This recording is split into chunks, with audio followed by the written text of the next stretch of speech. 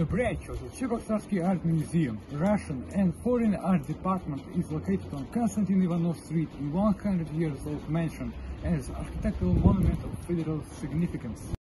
Here you can find Russian and West European art pieces of 17th, early 20th centuries and authentic paintings of such famous Russian artists as Levitan, Repin, Savrasov, Kуинджи, Serov and many more. The building has already existed for more than a century. It's really needed a breath of fresh air. So, from the autumn of the 2018, it was closed due to remodeling, which lasted 4 years. Paintings during this time didn't just gather dust under covers, receiving no attention. In 2018, Чувашская Gallery invited our museum to take part in an exhibition called Gold Map of Russia. There were displayed paintings of Kramskoy, Perov, Korovin, Serov, Levitan, Repin, Surikov and others, but the star of this project became one of Archip Kуинджi's work. Kуинджи is one of the few artists who got recognition during his lifetime.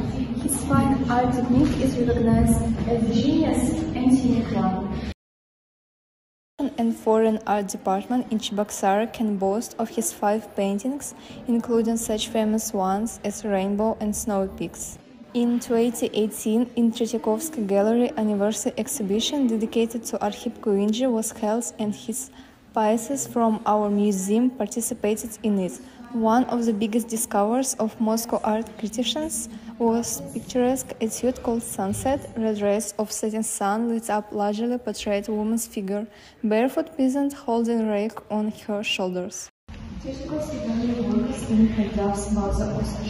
The artist was usually interested in panoramic landscapes, which reflected the power of nature, while people were rare characters of his paintings. Restoration was done to confirm or deny the authorship.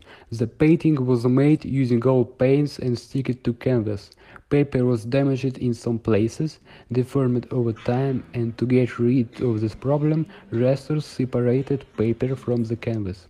It was the moment when they discovered that was hidden on the back of the painting, a fragment of sketch to the famous night on Dnipro, and all the doubts disappeared.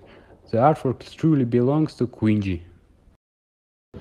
Archip Kуинджи worked slowly and thoughtfully, trying to reach the essence of an art phenomenon, made lots of sketches and edits. X-ray studies, which allow us to see the preparatory drawing, show that if from the final stages, he could slightly change the composition, edit and remove some details.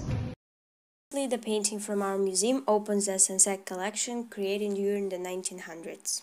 Looking at paintings of sunset, we see how nature terrestrial and celestial forms combine, as demonstrated in us. The dark mountain peaks repeat the clouds twisting the sky like a woman's figure. In sunset series, researchers not only see experiments with light effects, but we also see beauty. We all feel the energy of an artist who is a little developed in the youth.